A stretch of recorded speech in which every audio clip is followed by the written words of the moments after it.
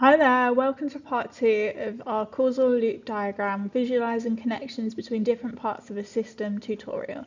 In the first part, we went through what a causal loop diagram is, why you might want to build one, and also the steps that you would take to build one.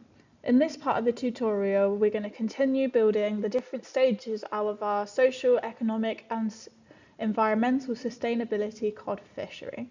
We're also going to then reflect on the building process as well as talk about any further advancements you can make once you have your causal loop diagram. So this is the environmental pillar of sustainability part of the system we built in the previous tutorial.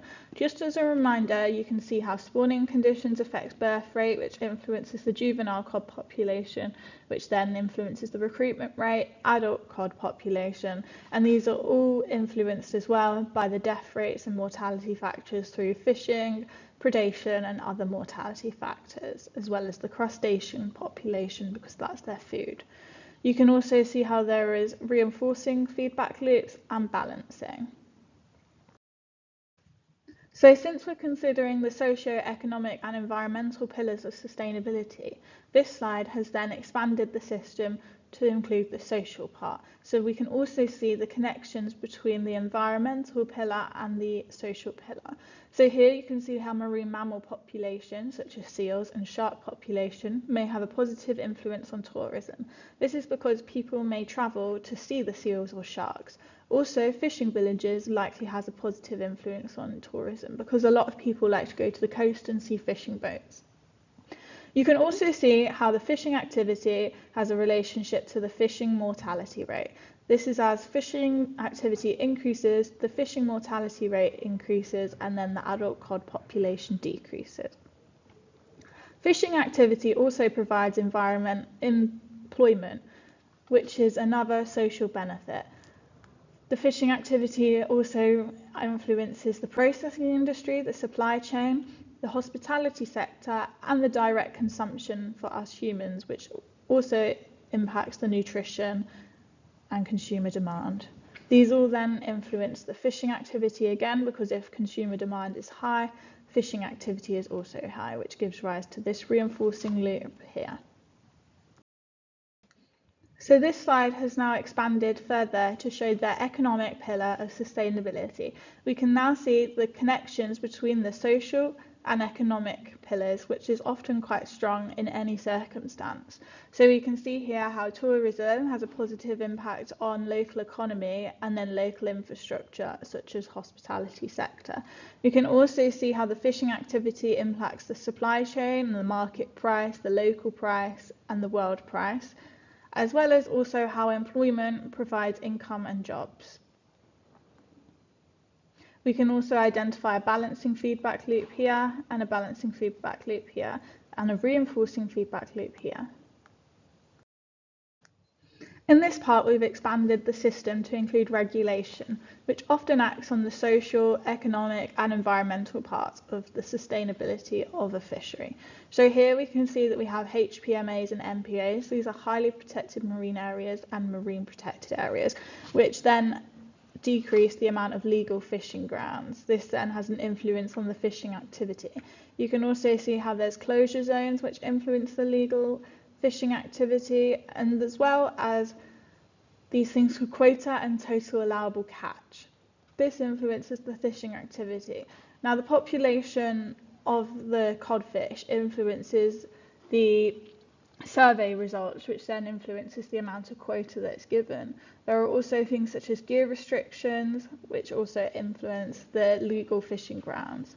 Here you have balancing loops and reinforcing loops. In this final stage of our system, we've introduced tipping points. In this case, our tipping point is carrying capacity. This is the result of the reinforcing feedback which may occur when fishing activity gets so high that the population of codfish takes a hit and decreases massively. This will then decrease so much that it will hit a threshold, which will then change the carrying capacity. The reason for the lines and the called a tipping point is because it's often after a time delay. So now we've gone for an example of building a causal loop diagram, we can reflect on the building process. So some positives of the causal loop diagrams is the ability to gain a deeper understanding of the system in question.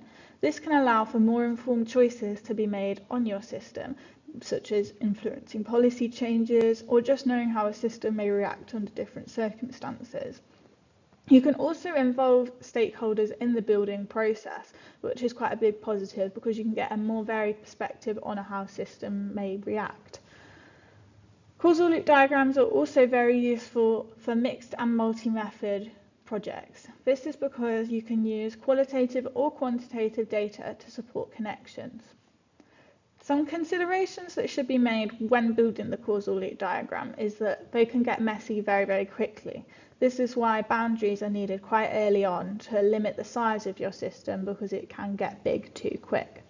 But this is where the iterative process of a causal loop diagram development is needed because you can perfect and practice and then you can know how to make a better causal loop diagram. Another thing to consider when building a causal loop diagram is that they can be subjective to the time and person that's making it, but this is where engaging with stakeholders in the building process helps to limit the subjectivity. Also, making the causal loop diagram is often more informative than the final diagram. But this is again where engaging with stakeholders can help because you could then potentially analyse the data of the interactions in the building process rather than the actual final systems diagram.